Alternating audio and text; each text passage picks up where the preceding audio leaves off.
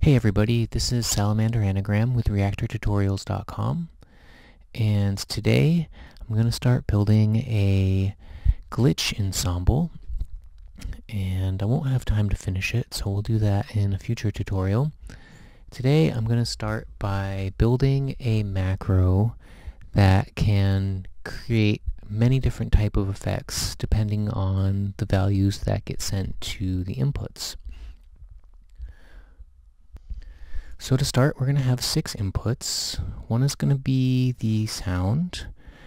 One will be a gate input that controls whether the effect is on or off. And then we'll have 4 variables that kind of control the type of glitch that we're going to have. And those are going to be speed, delay, feedback, and feedback type.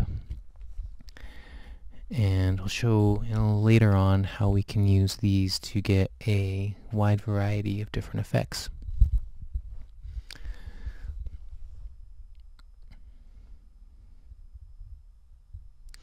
So to begin, we're going to have the audio input flow into a crossfader.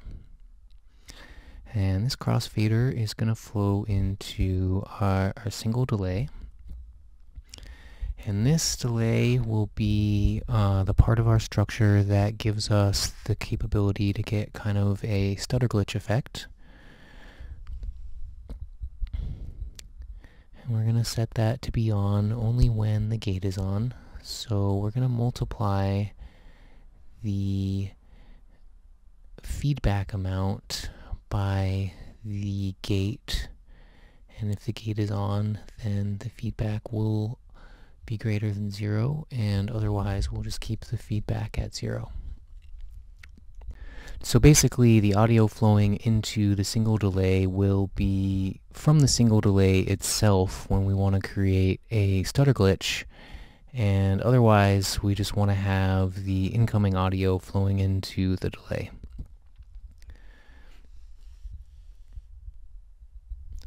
Alright, then we can supply the delay input of the delay module with a value,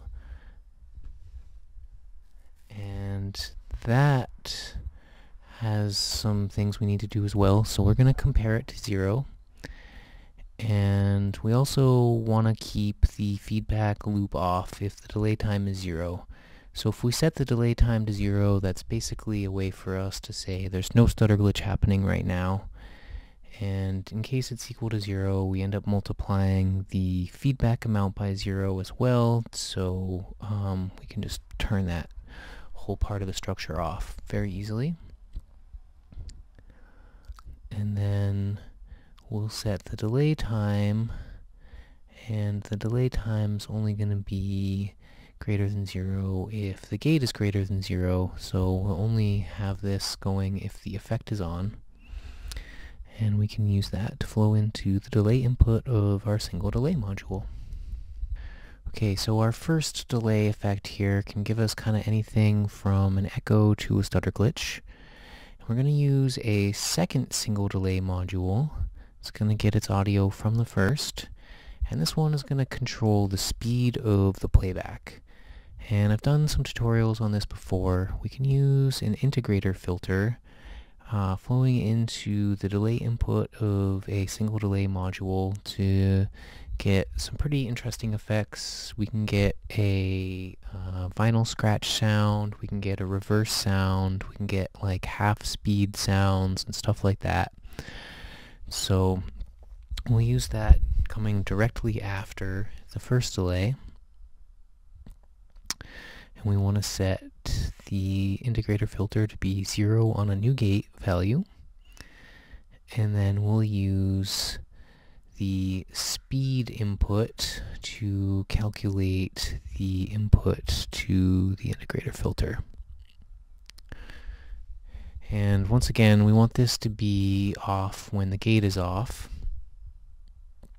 So we can use a selector module that is attached to the gate compare module we made already, and that'll flow into the position input.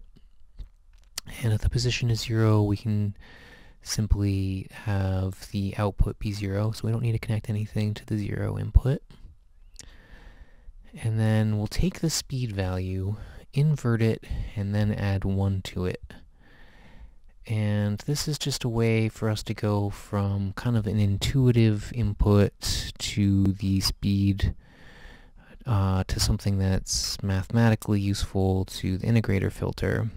So this way the user can input a value of 1 to get normal playback speed, or a value of -1 to get reverse playback speed, and we'll just calculate the value that needs to go into the integrator filter to achieve that effect.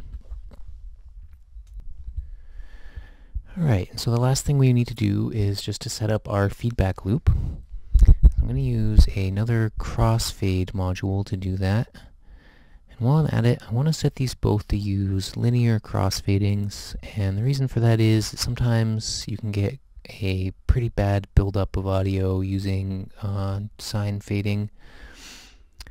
Alright, so each of the delay modules is going to flow into one of the crossfade inputs, and then we'll use the feedback type input to control which one is used at any given point in time.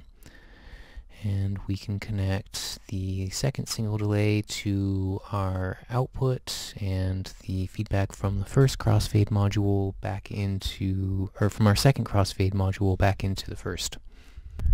Okay, so let's just connect this up real quick, and then I'll show you some really basic, simple examples of what this structure can do, and in the next tutorial we'll get into some more interesting effects that we can make and show how we can create a larger structure around it.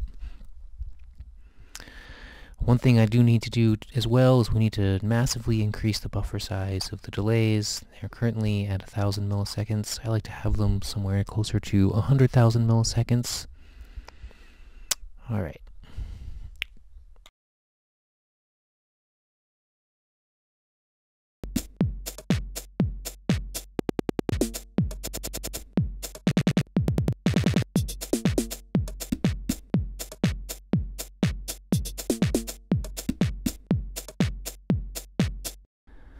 Okay, so that's just a simple stutter getting feedback from itself. Let's go to play the same thing at half speed, simply by dropping the speed to 0.5.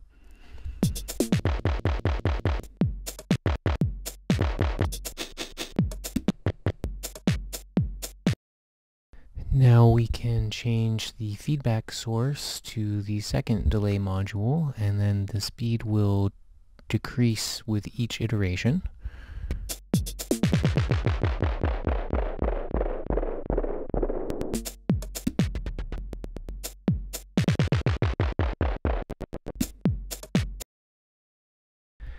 And a lot of the more interesting things we can do, we would use some continuous signals instead of constants to create varying effects. And I don't want to get too deep into that right now, but there's a lot of stuff we can do.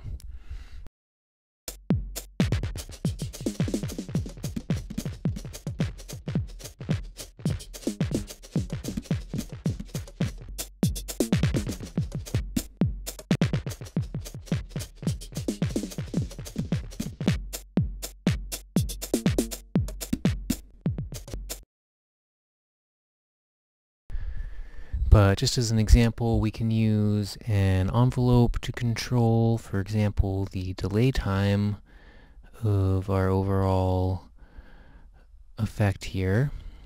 And I'll just supply the input of the envelope with the gate module and create some simple constants just for a quick example.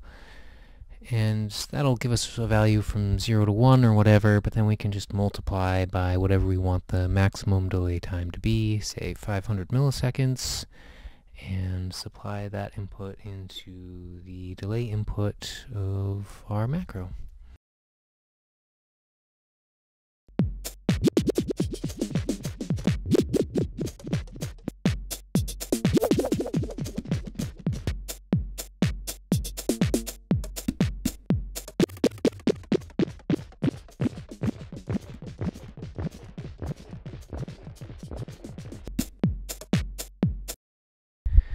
Alright, if you all like this tutorial, please subscribe to our YouTube channel. We have a lot more of written text tutorials at our website, reaktortutorials.com as well.